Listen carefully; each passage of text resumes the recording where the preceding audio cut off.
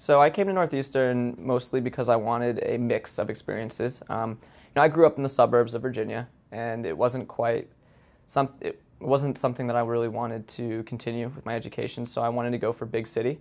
At the same time, I wanted to go somewhere that I was going to feel safe and comfortable and be able to experience different cultures and different aspects of life. So Boston, Massachusetts was a good choice. Very, very different from the South. I always joke how, it's like a completely different world up here, given the kinds of food you guys eat and all that. So anyway, it was a little bit of an adjustment period for me. But once I came up here and decided Boston was for me, I looked at all the schools available, and coming to Northeastern, hearing what the students had to say, even back then 5 years ago, and hearing about the program and kind of what it was prepared to do for me as a student, I felt very at home here, and so it was an easy choice.